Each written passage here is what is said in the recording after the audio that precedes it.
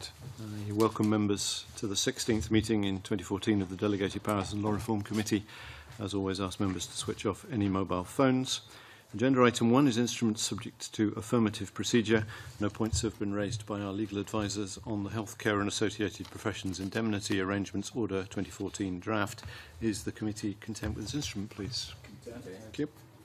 Agenda item 2 is instruments subject to negative procedure. The Firefighters Compensation Scheme Scotland Amendment Order 2014 SSI 2014-109. The word his was included in paragraph 11C of the schedule in error. The word should have been omitted, as otherwise the order is drafted in gender-neutral terms.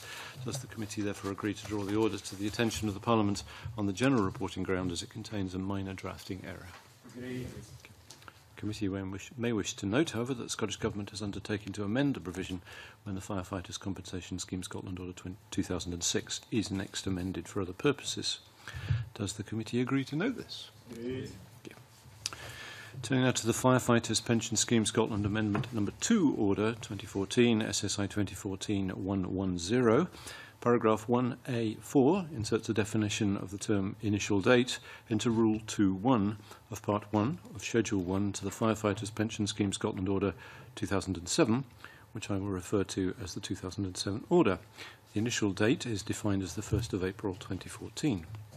The order then inserts a new Rule 5A into Part 11 of Schedule 1 to the 2007 Order.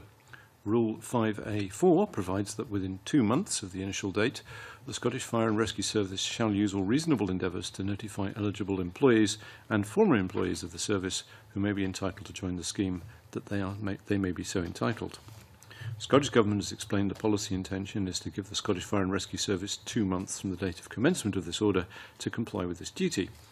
The definition of initial date as the 1st of April 2014 therefore renders paragraph 1A4 of the schedule to the order defective, as the order does not come into force until the 23rd of May 2014.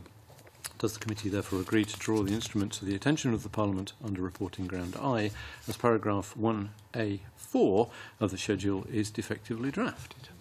Agreed. The following more minor drafting errors have been highlighted by our legal advisers.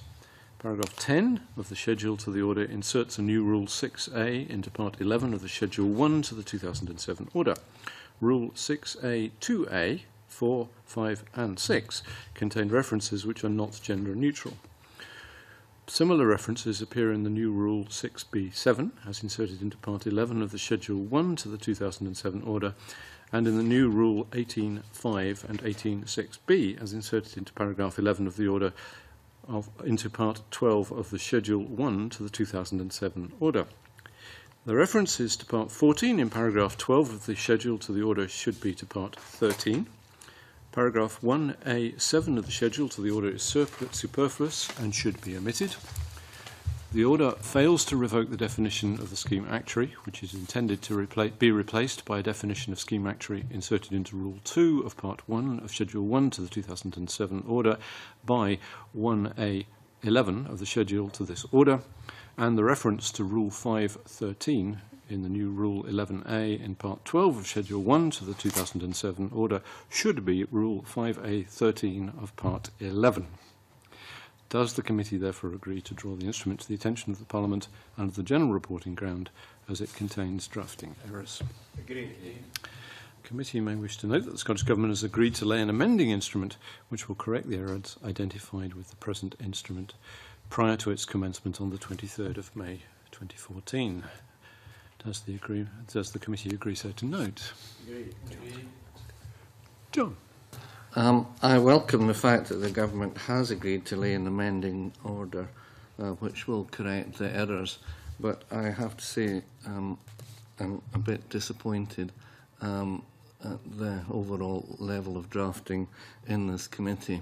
I'm sorry to say that the word that springs to mind is sloppy, and I'm surprised, given the assurances that we were given by Minister Joe Fitzpatrick in this regard, that there seems to have been such a failure here, both at the Scottish Government level and at drafting level, to bring forward an instrument of this quality. Do members have any other comments? I'm sure the committee wholeheartedly agrees with your comments, and I'm sure the government will note that. Turning now to the Children's Hearing Scotland Act 2011, Modification of Subordinate Legislation Order 2014, SSI 2014-112.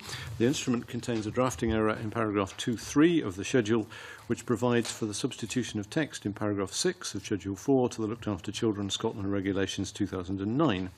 The text has already been substituted by virtue of paragraph 11.16b of Schedule 1 to the Children's Hearings Scotland Act 2011, Modification of Subordinate Legislation Order 2013, SSI 2013-147. The committee may wish to note the Scottish Government considers that, given the duplication of provision, paragraph 2.3 of the schedule has no practical effect. The Scottish Government has also indicated that in light of that, it has no plans to rectify this error by laying an amendment. The committee may consider, however, that paragraph 2.3 is a superfluous and confusing provision, and so the error should be rectified if an opportunity arises to amend this order for other purposes. Can I say, I actually entirely agree with that. Those of us who've studied the law do not want to find it in two different places. It just doesn't help. Does the committee therefore agree to draw the instrument to the attention of the Parliament under the general reporting ground? Agreed. Thank you. No points have been raised by our legal advisers on Firemen's Pension Scheme Amendment Number 2, Scotland Order 2014, SSI 2014-108, nor on the National Health Service Free Prescriptions and Charges for Drugs and Appliances, Scotland Amendment Regulations 2014, SSI 2014-115.